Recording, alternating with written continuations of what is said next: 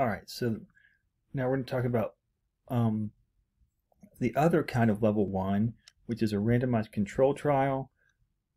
These are often required by the FDA for introduction of new drugs to the market. They require a large large number of participants, 30 plus, and randomization. Some include double-blind studies, right? I think we talked about that in the last lecture. And any problems that result end up terminating the study. So if people start getting sick or anything happens, they're going to pull the study. So the thing the way we're going to define random assignment to know that a study reaches level 1 and is not a group study without random assignment, which would be a level 2, in order for it to be random assignment, all participants have an equal chance of being in any or all groups, so that we've got 30 people with aphasia. We're going to randomly, each of those 30 people has an equal chance of being in group A or group B. So just some examples here. And again, researchers are going to be really excited to be doing a group one, level 1 study. So they'll usually tell you right in the title or the abstract, this is a randomized control trial of the effects of group size in aphasia conversation treatment on standardized tests, right? So we go to the method section, right? 48 participants with chronic aphasia were randomly assigned to either a dyad, a large group, or a delayed control group, right? So we know that is a level 1 randomized control trial. Okay. Here we go. Level 2, non-randomized intervention studies. So, and most of our research, at least until recently, is at this level or lower and suffers from lack of randomization, obviously, use of intact groups. So groups that were already there. So let's say I'm doing therapy with 10 people at my clinic. Someone else is doing a different kind of therapy at their clinic with 10 people, right? We'll compare my participants getting my therapy versus their participants getting their therapy, right? But those are intact groups. Those groups were not randomized, so it's a level 2, or even, different kinds of, there are different ways to do that too. So we've got a subject selection bias, right? Maybe the first people that showed up are in group 1, the people that are on the waiting list are in group 2. There's a small number of participants and a lack of blinding, right? Because obviously in speech therapy, the therapists are going to know that they're giving therapy, the clients will know they're getting therapy. There are ways to fix that, like we talked about a little bit in the last lecture, but overall there's a lot of blinding not there. And then quasi-experiments are going to be where intact groups are assigned to treatment. So, and I think this first one calls itself a quasi-experiment. So evaluating the benefits of aphasia intervention delivered in virtual reality, results of a quasi-randomized study, right? So this is one that did, in fact, let me see if I can make this bigger. Yes, so this study evaluated an intervention for people with aphasia delivered in novel virtual reality platform. And then here we go, 20 people with aphasia had 5 weeks intervention during which they received language stimulation. The study employed a quasi-randomized design which compared a group that received immediate intervention with a waitlist control group. So, all right, the first 10 people got therapy, and then they were compared to, the first 20 people or so got therapy, and they were compared to people who were on the waiting list. Right, so again, not randomized. Group study, super valuable, super helpful, right, but falls to a level 2 because it's not randomized. We've got other things here. Check those out on the PowerPoint. All right, now we're falling down to a level 3 now. So these are going to be, I jumped. Level 3A, non-experimental studies. So studies that do not use an intervention or experimental manipulation.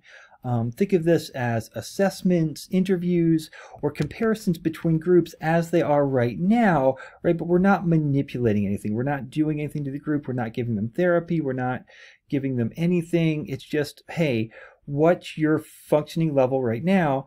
And maybe we'll compare it to another group, but there's no intervention involved. So it's a level 3 study. Whoops, and I'm jumping here because I'm still in the big group. So let me get out of that. Let's go here. All right, so managing and supporting quality of life issues in dysphagia, a survey of clinical practice patterns and perspectives in the UK, right? So here, I believe, let's see, what are they doing? So let's look at methods. An anonymous survey was used, 18 questions regarding dysphagia. It was disseminated by email to speech language therapists, right? So speech language therapists took the study and they said, this is what we're doing right now. There's no intervention involved, but it is a research study, so it's a level 3 study, right? Here's another one. Let's see if is that different? Wait. All right, so receptive and expressive language characteristics of school-age children with non-syndromic cleft lip or palate, right? So here, 37 participants with orofacial clefts, and 18 with cleft palate. A non-cleft comparison group consisted of 129 individuals matched on age, sex, and maternal education level.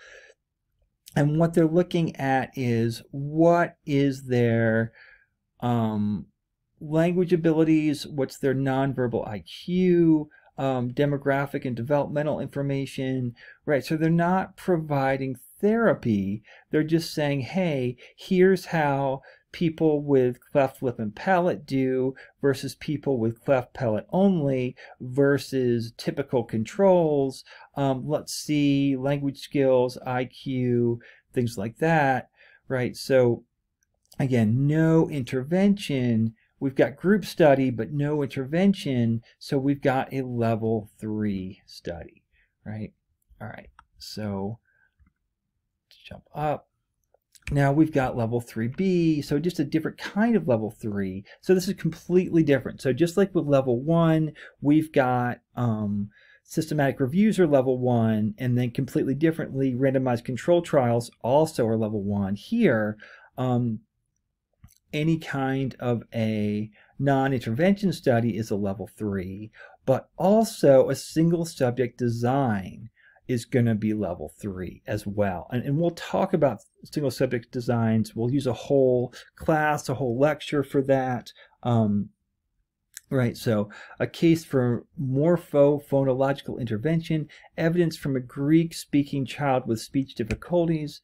Right, so here we've got generalization effects. So here we've got intervention. So it is an intervention study, right?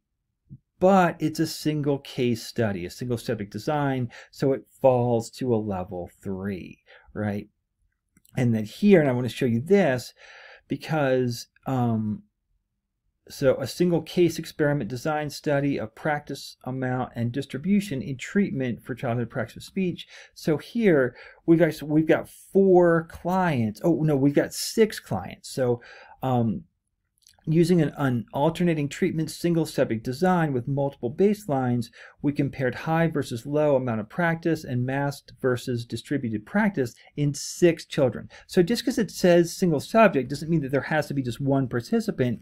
It means that when we're looking at the data, we're analyzing each child individually. So we're not looking at them as a group. We're going to present all the data as them as individual people. So we've got participant 1, 2, 3, 4, 5, 6, or is that 8? It should be 6. All right, so we've got the data on each person individually, and then I'm going to give everybody a headache here by scrolling down to the results section. It's going to give us some pretty graphs, and it's going to talk about each child individually. So, right, when we give results, so participant 1, participant 2, participant 3, right, how they all did. So because we're presenting things individually, single subject, it's a single subject design. So even though there's intervention, because it's a single subject design and not a group study, it falls to a level 3. Okay. Now, last level, level 4, this is going to be expert opinion and observation. So the basis for much of the information included in position statements, practice guidelines, preferred practice patterns. Now there's greater emphasis on research and creating these guidelines.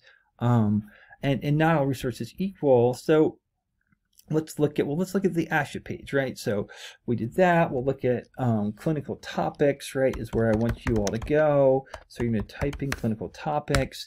You're going to hit enter, and you're going to come down and click on that. And then we get all the topics, right? So let's go to aphasia. Bum, bum, bum, right? It's going to give us this nice information here. Right, this is level 4, right? This is not a research study, right? For somebody to be a 1, 2, 3, it's gotta be a research study. This is just, hey, here's what aphasia is. Here's our paper, a really useful, great paper, right? Just because it's a level 4 doesn't mean it's not incredibly useful, but it is in fact level 4, right? So information like that, not a study, just expert opinion, level 4. So that's fairly easy to realize, right? But they're also, right, research, there are also articles and journals that are also level 4, right? So the role of speech perception in persistent speech sound disorder, right? So children with persistent speech sound disorder continue to exhibit speech production errors well beyond the age at which they're expected to. Current research available centers on aspects of their speech production skills. Less is known about underlying processes. In this brief paper, we discuss what we know from research about speech perception. Now, why is this not a level 1, right? Why is this not a systematic review, right? This falls to a level 4 because the authors are just choosing, you know, the research that they want to write a really nice paper and give us information that we may need, right? But there was no systematic way of choosing, right? That we looked at every single article from 1970 to 2020 and papers had to reach this criteria in order to be included. No, no, no. This is just, hey, here's some really good research out there. This is what you should know about this topic. So that's why it falls to a level 4, expert opinion and observation. All right, here are the resources that we use. Check these out. Introduction to Evidence-Based Practice, and then an Introduction to Evidence-Based Practice, the ASHA policy on that. Hope this was helpful, and have a great day.